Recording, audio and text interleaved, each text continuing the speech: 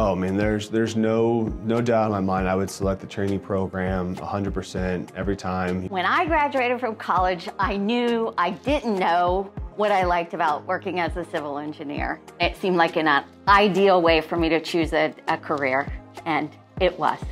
The Professional Engineer Training Program is the department's premier instructional opportunity for engineering graduates. It offers an initial career path providing broad practical experience in the field of transportation engineering, leading to licensure as a professional engineer in Florida. There's nothing greater than the trainee program in the state. It's one of those programs that it's, state recognized, nationally recognized as one of the best trainee programs in the country. The PE trainee program is a 4-year program that is broken down into 3 different phases.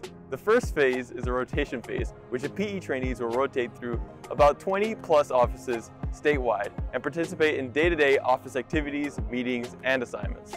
The main thing that attracted me to the PE training program with DOT was that opportunity, really the first 18 months, year and a half of my professional career, to get exposure to different offices, to really learn about the overall DOT process, and really get an understanding of each facet of the department. You go through 4 years of taking college classes.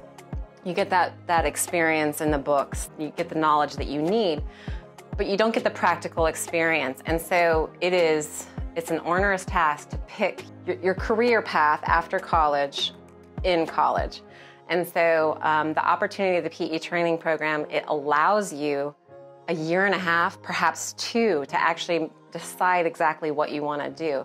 You get that real life experience doing the job, and then you get to say, yeah, I think that's right for me.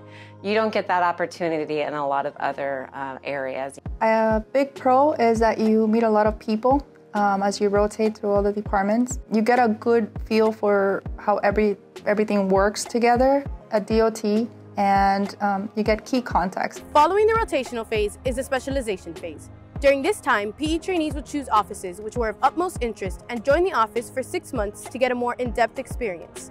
During this time, it is a transition from rotational assignments to more in-depth and responsible work.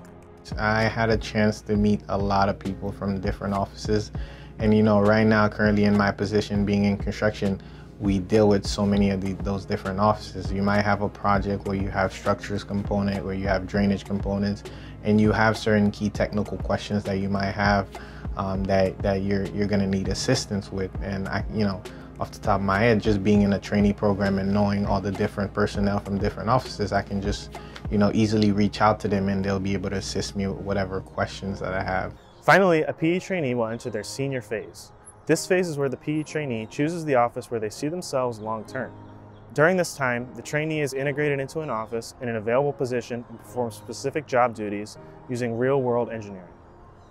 I've been with the Florida Department of Transportation for 16 years, and I started off as a PE trainee, and shortly thereafter I went to structures design for a little over 6 years, and then I moved down to structures maintenance. I really understood what the work really entailed. At the end of the program, the trainee has completed their 4 years of post-graduation engineering experience and is eligible to become a licensed professional engineer with completion of the professional engineer exam. To be eligible to apply for the PE trainee program, the applicant must graduate with an ABET accredited Bachelor of Engineering degree within 4 months of hire, pass the Fundamentals of Engineering or FE exam within 12 months of hire, and have less than 2 years of post-graduation engineering experience. Looking back, I would absolutely choose the Florida Department of Transportation PE trainee program. I think it gave me a great start to my career. It gave me an opportunity to decide where I wanted to go work and start my career with the agency. And it also gave me enlightenment to know where I wanted to go back to school and do my master's degree so that I could bring more benefit to the department long term. So if you're thinking about applying for the PE training program, go for it.